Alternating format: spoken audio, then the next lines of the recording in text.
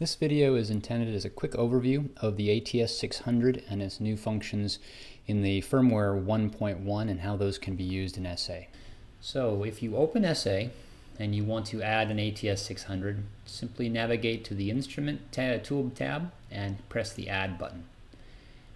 It'll come up and ideally it'll be the only instrument, but you can see it from the instrument list. You pick the instrument and then hit Add. You can then connect immediately, or if you want to change the IP, you can hit the down arrow and say laser trackers. Pick your instrument list in case you have multiple instruments in the job file. And when you do that, a connection dialog will open. And this allows you to change the IP address of the instrument if you're using a wireless connection or have manually changed it. You can also use the Discover IP button, which will automatically detect the instrument if it's on the network, and it'll show you the serial number. And then all you have to do is connect. By default, the instrument will open this instrument toolbar, but it may not, depending on what you last used. It can be undocked, and it will show up as a little icon in the taskbar, and you can bring it up, and this will be the full interface. And we'll talk about that in a different video.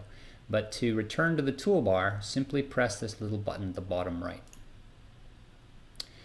From the toolbar, you would want to make sure that you have the surface reflector target defined.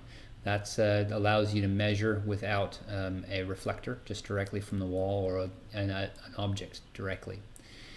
And in order to define a region to scan, you use the little drive beam button. And this button right here next to our beam state, the drive beam, will bring up the overview camera, which is really the control for defining regions. And you can define either full polygon regions or linear regions, which are defined as a rectangle along a guideline. So I'm going to define a full rectangular region around this reflectivity target. To do that, I'll hit the Add Region and click in the overview camera to define a region around my target. And as you see, it's still connected to my mouse. You right-click to complete the selection. And as soon as I do that, you'll see it went ahead and measured the 4 corner points to define the distance to that region. And then you can define the density of the scan that you'd like to perform in that area. So I'm going to crank that down quite a bit so that we can actually detect this target more easily. And you can also navigate around with the little navigation tool here. There's one other thing that's really kind of neat about this navigation tool, which is that you can directly measure points here by selecting this little measure button.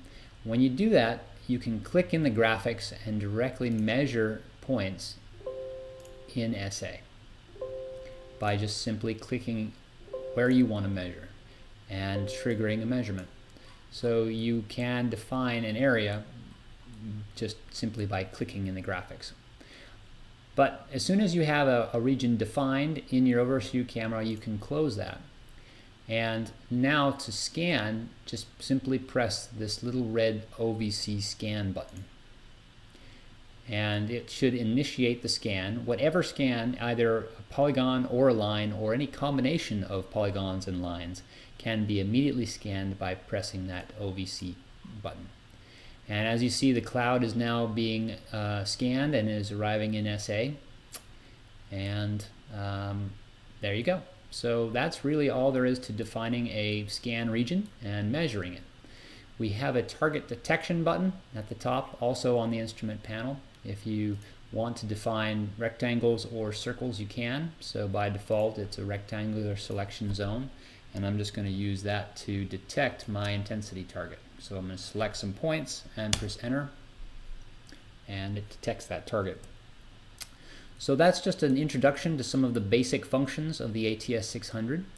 Beyond that, you have your regular measurement controls, and you can also scan spheres using this little sphere scan target reflector. So that's all you really need to know as far as basic operations. When you want to do more complex things, you'll probably want to bring up the full interface and define a measurement profile with a saved region. So that's the way that you would do that. And we'll talk about that more in another video.